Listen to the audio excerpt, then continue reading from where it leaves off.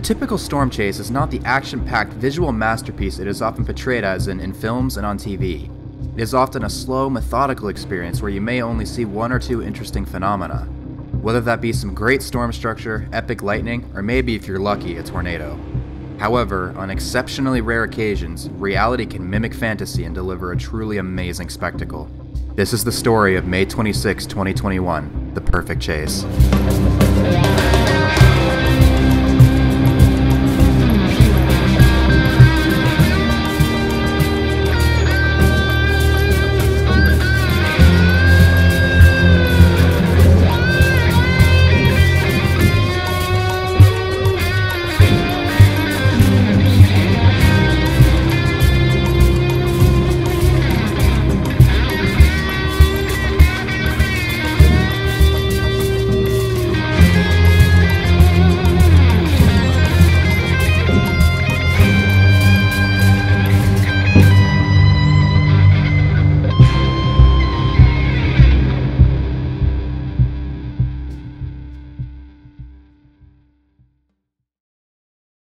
Wednesday, May 26th. Today we were chasing a moderate risk with a 15% chance of significant tornadoes. I haven't checked yet, but I'm sure that there's a PDS tornado tornado watch out. I actually was contacted by Billy of the channel More Pie. He needs some assistance retrieving a lost drone from the Selden tornado a couple days ago, so we're going to help him out with that if we can. But this cell definitely looks interesting right ahead of me. It fired up early. We'll see how it goes. Pretty soon, I had visual on the storm's base and could tell something special was happening. On the other side of this beast, my friend Chris had a much better view.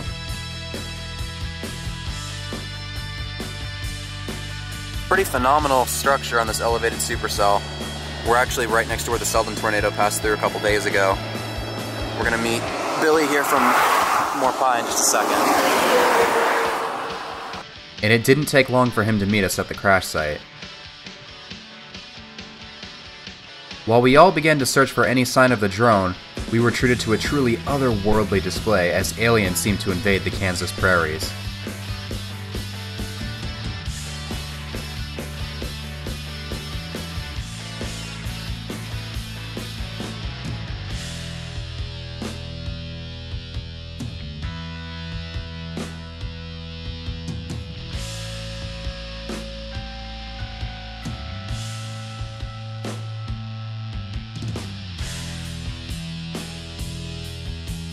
Despite our best efforts, we were unable to find any sign of the drone. However, it was now time to make a decision on where we would chase for the day. Two primary target areas became apparent, one in west central Kansas along the dry line, and another along an advancing warm front to the north that was lifting into Nebraska. To make things even more complicated, the forecast models were having a very difficult time with the environment on this day, and had no consistency among each other or from run to run. So where would you chase? Would you go with the crowd and join the vast majority of chasers on the southern target, or take a chance and choose the northern one? I ultimately chose to trust my gut and stay north and target storms that were likely to form a little earlier in the day along the warm front, where I thought the environment would be more favorable for supercells and tornadoes. After discussing it with Chris and Billy, we all came to the same conclusion and started to head north.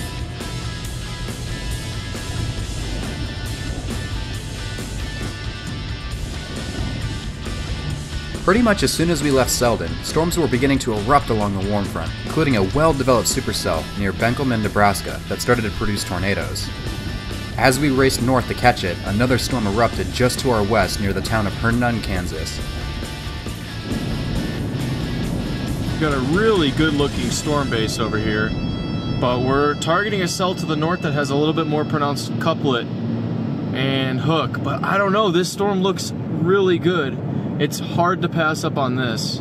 Although I was initially skeptical of the Herndon storm due to it being interfered with by a left split, we all decided to gamble and break off from a storm that had already produced tornadoes to chase this new one that was rapidly developing to our west.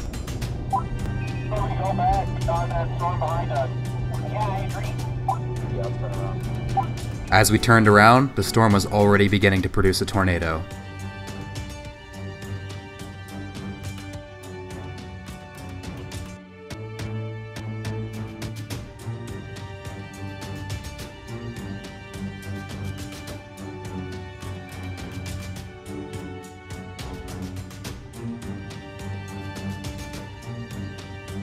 As we closed the distance, we couldn't believe what we saw when we came over the top of the hill.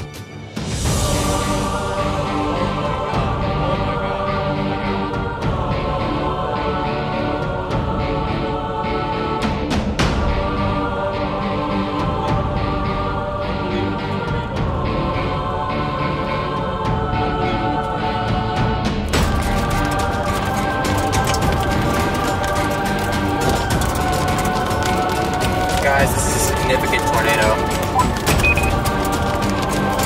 Yeah, what if we have tornadoes?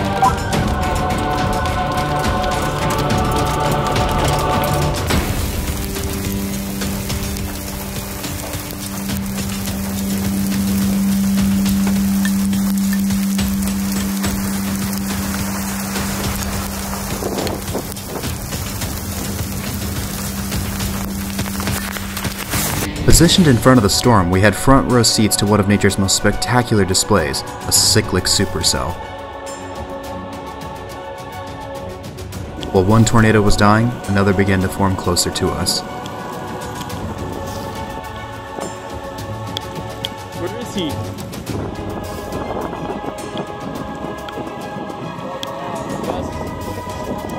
There might even be 2 new ones forming. There might be 2 tornadoes forming. Oh my goodness. Oh my goodness. Dude. If it was including broken out, yes. Look at the structure too. There might even be 2 new ones forming. There might be 2 tornadoes forming. Oh my goodness. Oh my goodness. Dude.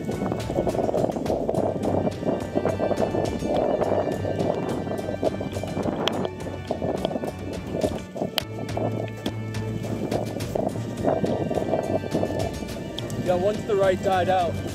Main circulation is the one on the left. No, there's still a little bit of rest out. While we were trying to take cover from the large hail that was falling, another tornado developed. There's a huge storm forming to our right.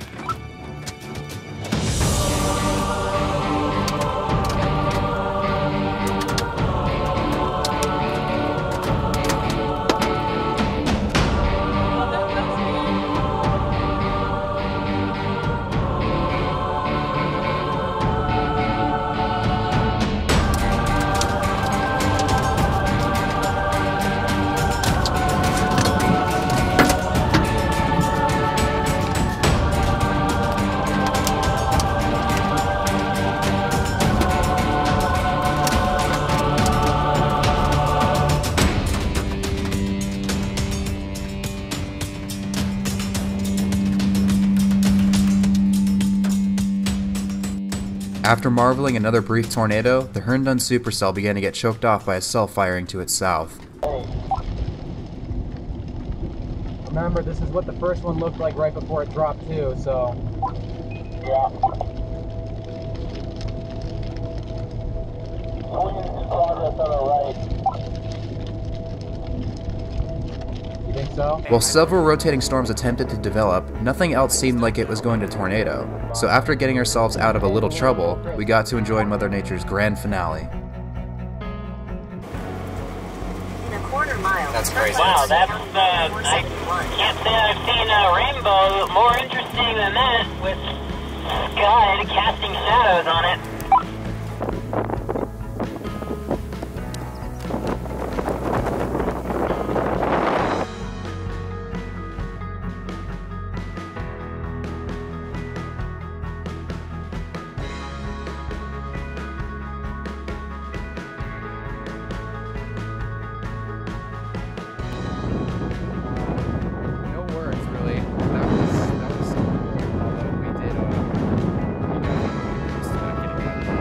I thought I was done for, man. I thought that was it. But somehow we got it out. A little bit of a, little damage. Bumper's kind of separating a little bit. You know. That's alright. We're good.